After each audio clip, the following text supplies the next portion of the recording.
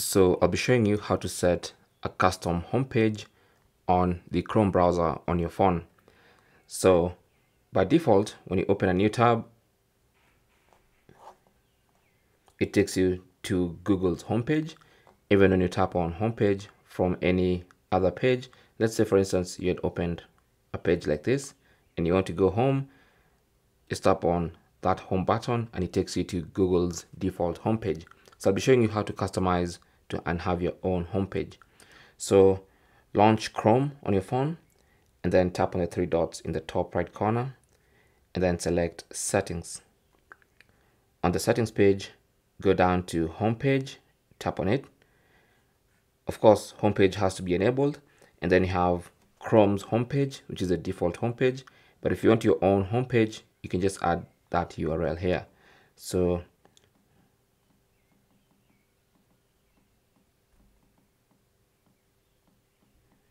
let me add that as our homepage.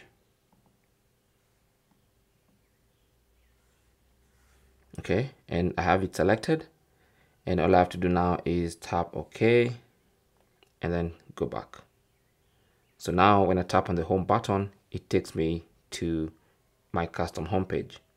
And that's basically how to set a custom homepage on the Chrome browser on your mobile phone. This works for any phone, whether it's an iPhone or Android phone, as long as you're using the official Chrome browser. Thanks for watching.